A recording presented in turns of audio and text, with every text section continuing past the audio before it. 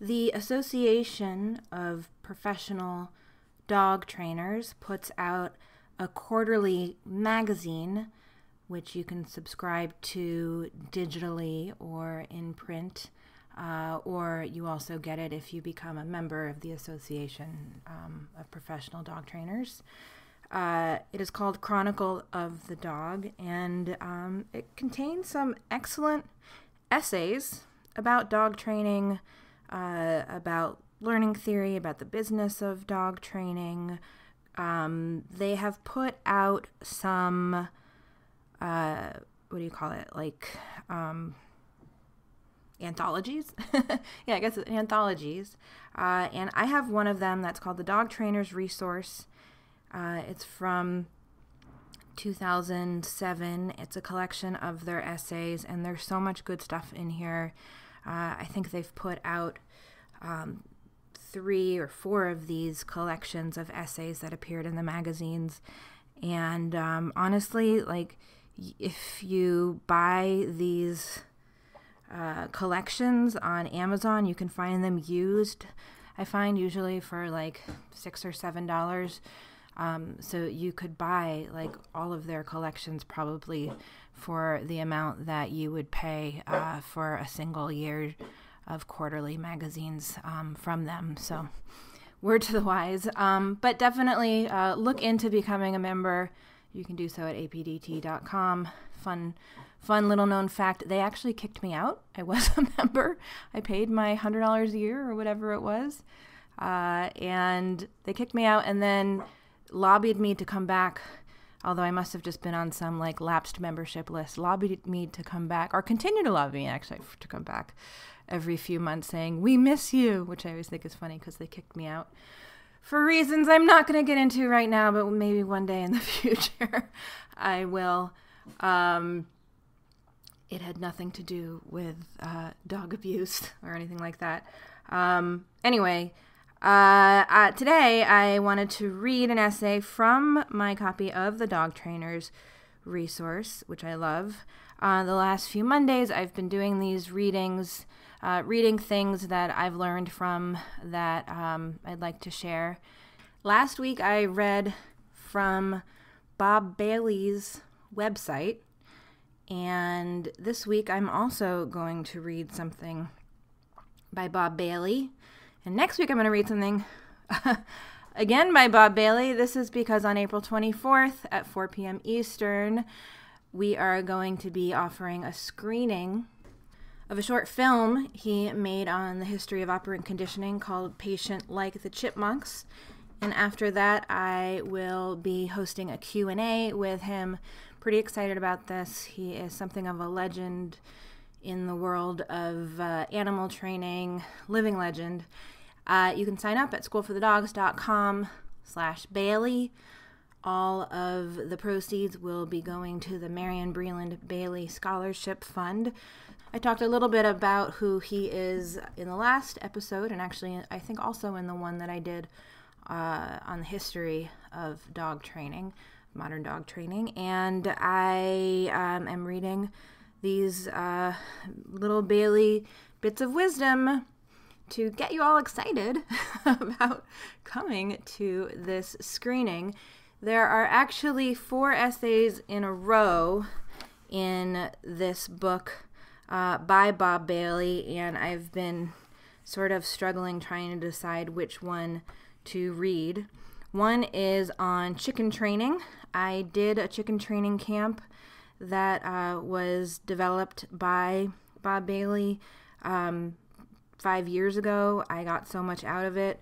This essay is sort of about why training chickens is a good exercise for dog trainers. Decided most of you probably will not be training chickens anytime soon or have the chance to train a chicken, so I decided against that essay. One is kind of on the history of operant conditioning, which I decided to not read because I sort of talked about, I did sort of a history episode recently. There's a really great essay on myths. It's called Operant Conditioning, Dispelling the Myths by Marian Breland-Bailey and Bob Bailey. was close to choosing this essay, but decided it was maybe a little bit too much for, for dog trainers. Like I try and make the content on this podcast interesting for dog trainers, but also for non-dog trainers, for aspiring dog trainers, for people who are coming at this knowing nothing about dog training. So I decided on this essay called The ABCs of Behavior because of its broader appeal. I mean, come on, it has ABC in the title. It's by Marian Breland-Bailey and Bob Bailey, published in late 2001. It's 4 pages long. Actually, it's 5 pages long, but the last page is a page of definitions at a glance, which I think is going to sound weird if I read definitions. So I'm just going to stick to the 4 pages that come before that. And I will link to the book in the show notes. You should definitely have this on your bookshelf if you are currently a dog trainer, or if you're considering becoming a dog trainer, or if you're just a big dog training geek like me. Okay. The ABCs of behavior, meaning the antecedents, behavior, and consequences, is a shorthand expression used by behavior analysts since the 1960s. Before behavior analysts or trainers begin to build a new behavior or change an existing one, they carefully examine the content of each of these elements. This helps to determine what may be causing a behavior as well as how to change it. A is for antecedent. Antecedent refers to anything that precedes the occurrence of the behavior. In the dog training world, we are most familiar with antecedents that are stimuli, such as an odor, a high-pitched sound, or a trainer's verbal cue. In short, any change in physical energy that the dog can perceive or react to. Stimuli present themselves to the dog in different forms. Let's talk about 2 of those forms: background context stimuli and salient stimuli. Background context stimuli. This form is the entire array of stimuli, the context that greets the dog as he encounters a situation in which behavior is going to occur. These stimuli might include sounds, odors, and visual cues, or any combination of vision, hearing, touch, temperature change, pain, head movement, and balance. It includes the trainer and any other individuals present, and their movements.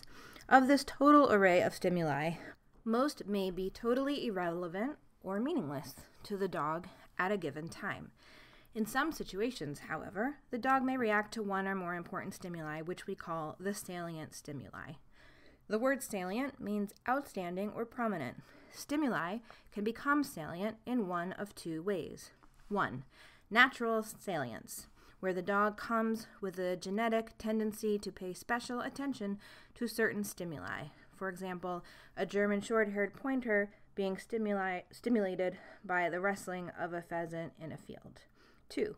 Learned or conditioned salience, where the dog is exposed to a stimulus that is paired with primary or strong secondary reinforcers or aversives. For example, the sound of a kitchen can opener that precedes the dog's meal, the word no, shouted by an owner as his dog moves toward a ham sandwich on the kitchen counter. Regardless of how stimuli acquire their salience, they can become the most important variable in a training scenario. For shaping or modifying a behavior, the trainer should have control over these salient stimuli. If a stimulus in the whole array of background stimuli is more salient than those being presented by the trainer, that trainer is in trouble because she is losing stimulus control over her animal. For example, a trainer may discover to her chagrin that an incidental arm movement causes the dog to emit a response prematurely. In behavior analysis parlance, that arm movement is a context stimulus. However, it is more commonly referred to by trainers as a secondary cue. Context stimuli are always present, so trainers should take precautions to stand or sit very still and supply no extraneous stimuli while training. Another important antecedent of behavior is the dog's history. If you have raised a pet yourself, you more or less know what has happened to him in the past. But quite a different situation occurs when the dog has spent time in a pound, an animal shelter, or an abusive home. If you give a cue or command to sit and the dog responds, you can probably assume that this behavior was part of the dog's previous training history.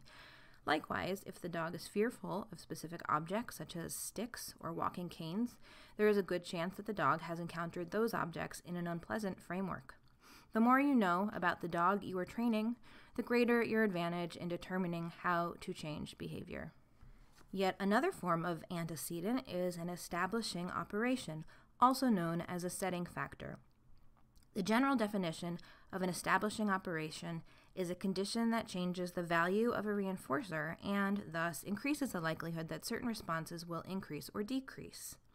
For example, if a dog deprived of food becomes more hungry than usual, the value of the food will increase.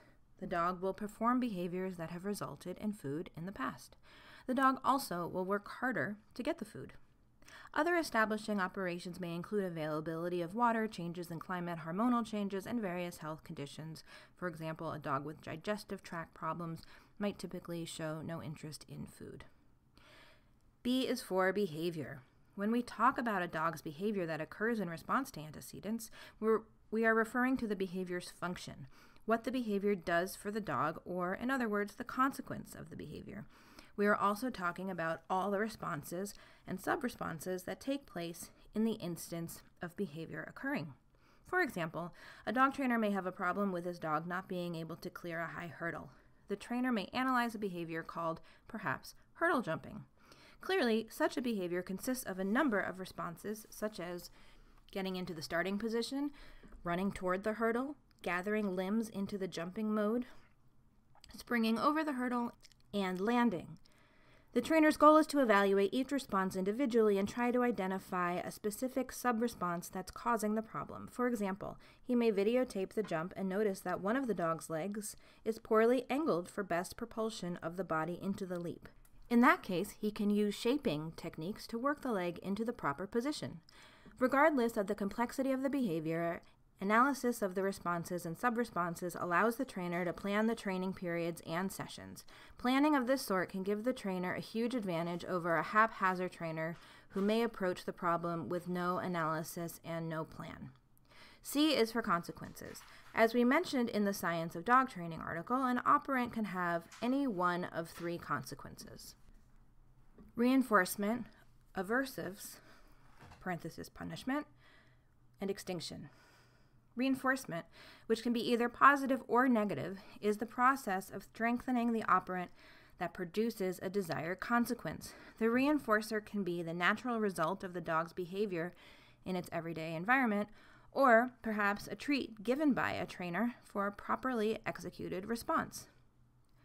Positive reinforcement involves the presentation of a good consequence when the response is performed. For example, you say come, the dog comes, and you offer a treat.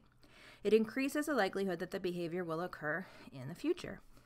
Negative reinforcement involves the removal of a bad consequence when the response is performed. Many dog trainers are familiar with the ear pinch used in a forced retrieve to compel a dog to take the dumbbell in his mouth. This is the use of negative reinforcement. When the dog takes the dumbbell, the ear pinch is stopped. As with positive reinforcement, negative reinforcement increases the future likelihood of the behavior that removes or avoids the aversive. Not all operants are so fortunate to be followed by reinforcers that strengthen responses. One type of consequence, an aversive, not only weakens the behavior it follows, but can actually deal it a death blow to the extent that the behavior may never reappear. Those are two categories of aversives, primary and secondary. Primary aversives, like primary reinforcers, have their roots in natural substances or occurrences, for example, an event that causes tissue damage or an intolerable odor. Secondary aversives, like secondary reinforcers, become what they are by association with the real thing, for example, the word no paired with a slap. Aversives in general, and punishment in particular, may have bad consequences for the dog and trainer. They can produce uncontrollable fear, not only of the trainer, but the entire training situation. Aversives can suppress virtually all behavior. They may also encourage aggressive responses. More acceptable alternatives, such as reinforcement, should always be considered before using aversives. Extinction refers to the gradual weakening of a previously reinforced response when it is no longer reinforced. This represents the surest, most permanent, and most humane way of eliminating a behavior. For example, a dog kept in a yard discovers that by pushing on a certain board near the gate post, he can make the gate open. On several occasions, the dog gets out this way and enjoys romping through the neighborhood. Finally, the dog owner fastens the board so that the dog can no longer open the gate with a push. The dog keeps pushing unsuccessfully at this board time after time until gradually the response of pushing disappears. When using extinction to eliminate an undesired behavior, it is important to train a substitute behavior. Teaching a dog to sit instead of jump up on visitors is a good example. Two things may happen in the course of extinction that sometimes discourage trainers who are trying to use this method to get rid of a problem behavior. The first of these is the extinction burst, a sudden occurrence of several rapid emissions of the response in question. For example, the dog who has almost given up pushing the board may suddenly emit several quick pushes. This extinction burst can occur any time during the extinction process. In fact, such a burst often occurs at the beginning of an extinction period or training session. Many novice trainers observe the burst and then conclude erroneously, "See, extinction does not work." The responses become more frequent and faster.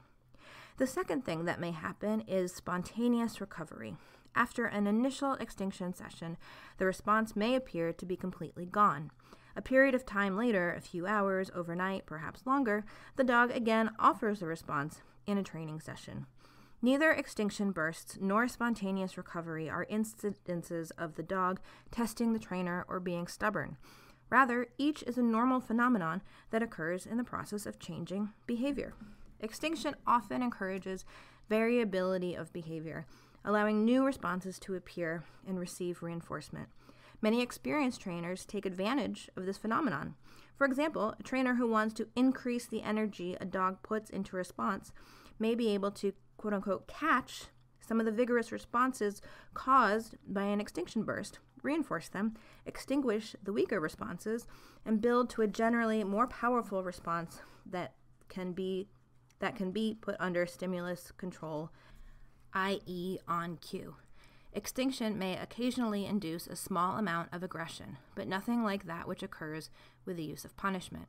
Extinction also does not seem to create the fear present in the animal after use of aversives. Hence, it is preferable as a means of weakening or eliminating behavior.